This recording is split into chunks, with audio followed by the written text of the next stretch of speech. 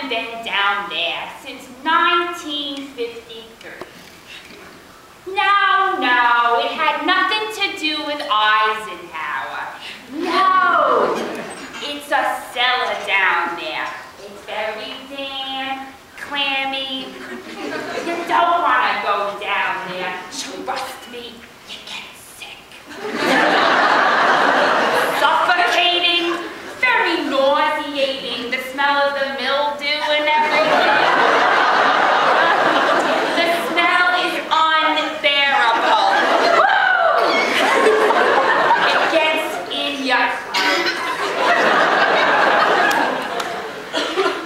No, there was no accident down there. It didn't blow up or catch on fire. It wasn't so dramatic. I mean, oh, never mind. No, never mind. I can't talk to you about this. Talk to you about down there. What's a smart girl like you going around talking to old ladies about their down there's for? We never did this type of thing when I was a girl. What? Jesus. Okay. There was this boy, Andy Leckoff. He was cute and tall, like me. And I really liked him. He took me out for a date in his car, and I can't tell you this. Talk about down there. You just know it's there. Like the cellar. There are rumbles down there. You can hear the pipes. Things get caught down there. Little animals and things. And it gets wet. And sometimes you gotta plug up the leaks. Otherwise, the door stays shut. You forget about it. I mean, it's a part of the house, but you don't think about it or see it. But it has to be there. Otherwise, the bedroom would be in the basement. Andy Leckoff. He was very good looking. He was a catch. That's what we called it in my day. I remember we were in his car, a new white Chevy Bel Air. I remember thinking that my legs were too long for the seats. I had very long legs.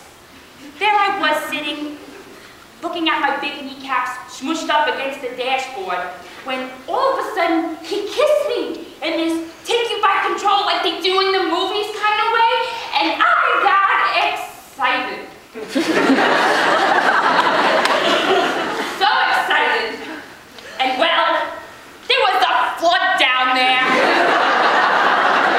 I couldn't control it. It was this force of passion, this river of life flooding out of me, right through my panties, right onto the car seat of his new white Chevy Bel Air.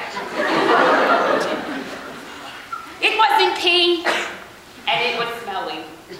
Well, frankly, I really didn't smell anything, but Andy said that it smelled like sour milk, and I was staying in his car seat. I wanted to explain to him that I wasn't normally like this, and he caught me off guard. I tried to wipe up the flood with my dress. It was a new yellow primrose dress, and it looked so ugly with the flood on it. Andy drove me home without another word, and when I closed the car door, I closed the whole store, never opened it for business again. I dated some after that, but the thought of flooding made me too nervous. I never even got close again. I used to have crazy dreams. Oh, Ed. Why? Burt Reynolds. I don't know why. He never did anything for me in my life. But in my dreams, it was always Burt and I,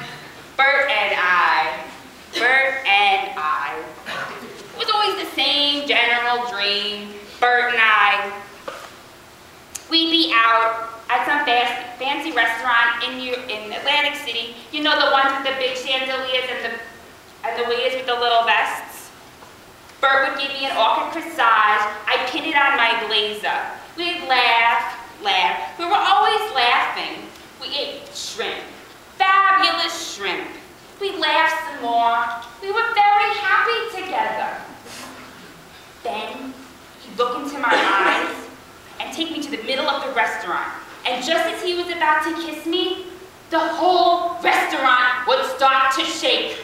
Pigeons would fly out from under the table. I don't know what the pigeons were doing there. And then the flood would come straight from down there.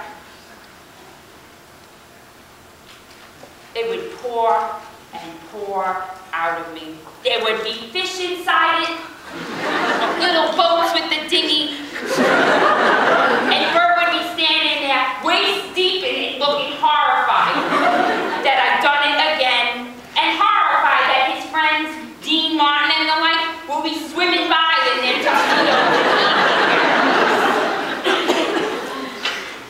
I don't have those dreams anymore. Not since they took away everything connected with down there. Moved the uterus, the tubes, the whole works. The doctor thought he was being funny when he said if you don't use it, you lose it. But really, I found out it was cancer. Everything around it had to go. Who needs it anyway? Highly overrated. I've done other things. I love the dog shows. I sell antiques. You ask me what it would wear? What kind of question is that? What would it wear? It would wear a big sign. Closed due to flooding. What would it say? I told you. It's not like that. It's not a person who speaks. It stopped being a thing that spoke a long time ago. It's a place. A place you don't go. It's under the house. It's down there. You happy? You got me to talk? You got an old lady to talk about her down there. You feel better now? You know, you're the first person I've ever told about this. And I feel a little better.